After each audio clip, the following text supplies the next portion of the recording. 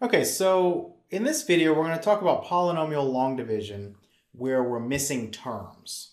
And we're specifically going to look at dividing into a polynomial with missing terms in this example. So sometimes we're going to face a division problem where our divisor, dividend, or both are missing terms.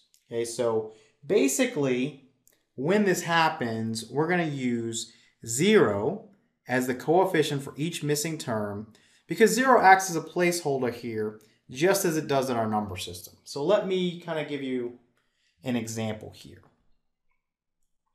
Let's say that we had negative 20 plus 4x cubed plus 24x squared.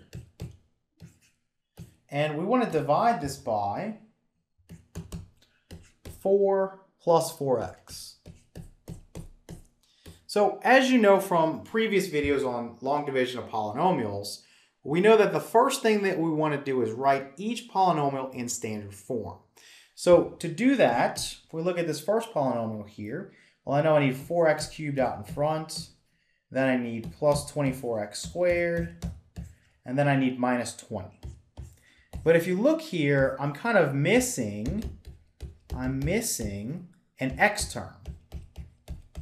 Okay, so I'll kind of show you the solution for that in a minute. I kind of told you in the beginning we're going to put a 0 for the coefficient for that. So then we're dividing this by, 4 plus 4x, so I just switched the order there to 4x plus 4 so that it's in standard form. So I'm missing my x term. So when I go ahead and I set up my long division, I'm going to need to change the way this looks. Not going to change the value, but just the way that it looks. So I'm going to put 4x cubed plus 24x squared. Then where I'm missing my x term, what I'm going to do is I'm going to put plus 0x. Okay? What is 0 times x? Well, it's 0. So I haven't changed the value of this polynomial. Again, I've just changed the way that it looks. Okay? So then I'm going to continue with just minus 20. So this is going to go underneath my division bar. Now, the next thing I'm going to do is I'm going to put 4x plus 4 out here on the side, just like I've always done. Okay? Nothing else is going to change. So again, when terms are missing, you're going to use 0 as the coefficient for each missing term. Okay? So now we're just going to divide like we normally have. And so we're going to take leading term here into leading term here. So 4x goes into 4x cubed. That's going to go x squared times. So the x squared, again, keep in mind place value, it's going to go right here. Okay, this is where my x squared is going to go. And let me kind of move this out of the way. X term. So now we're going to multiply. X squared times 4x is 4x cubed. X squared times 4 is going to be plus 4x squared. Remember, we're subtracting this away, so what I can do is I can just change the sign of each polynomial. So this will become negative, and this will become negative. And now we can add 4x cubed minus 4x cubed is 0. 24x squared minus 4x squared is going to give me 20x squared. Now I want to bring down this next term, which is plus 0x, okay? And again, we want to do leading term, which is 4x, into leading term, which is 20x squared. So think about 20 divided by 4, that's 5. X squared over x is x, so this is going to give me 5x. So 5x is going to go right here. Okay, this is the place for the x. Remember the place value that we got to respect here. Okay, this is x to the first power here. This is going to be x to the first power there. All right, so now we multiply. 5x times 4x is going to give me 20x squared. 5x times 4 is going to give me 20x. Now remember, we're subtracting this away, so we're going to change the sign of each term here. And now we add 20x squared minus 20x squared is 0. 0x plus, or 0x minus 20x is going to give me negative 20x.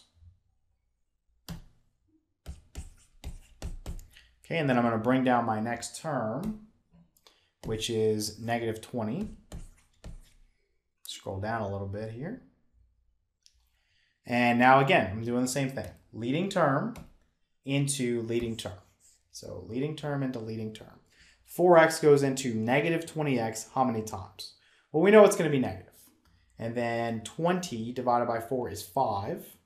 X over x is 1. So this will be negative 5. So that goes right here. Remember to respect your place value. So minus 5. And then we multiply. Negative 5 times 4x is negative 20x. And then we have negative 5 times 4, which is negative 20. And again, change the sign of each term that you're subtracting away. So we have negative 20x plus 20x, that's 0. We have negative 20 plus 20, that's 0 as well. So we're not going to have a remainder here. So our answer, or our quotient, ends up being x squared plus 5x minus 5. Okay, so let's write our answer. Again, it's x squared plus 5x minus 5. So let's check this. Remember, if there's no remainder, basically all you need to do is multiply your quotient, which is this right here. Again, this is the quotient, by your divisor. And you're going to get this back, the dividend. Okay, so let's go ahead and do that. So we're going to have x squared plus 5x minus 5.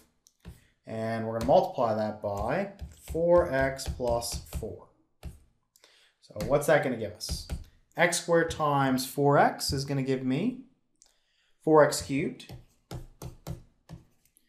5x times 4x is going to give me 20x squared. Negative 5 times 4x is going to give me negative 20x. Then we have 4 times x squared. That's going to be plus 4x squared. 4 times 5x is going to be plus 20x. And then 4 times negative 5 is minus 20. So if we combine like terms, nothing to combine with 4x cubed. We'll keep that as it is. We have 20x squared and 4x squared. That's going to be plus 24x squared.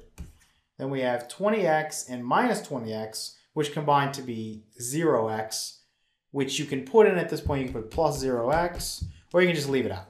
It doesn't matter because it's really just, again, a placeholder. Then lastly, we have minus 20. Okay. So we get 4x cubed plus 24x squared minus 20. And that's what we have right here as our dividend.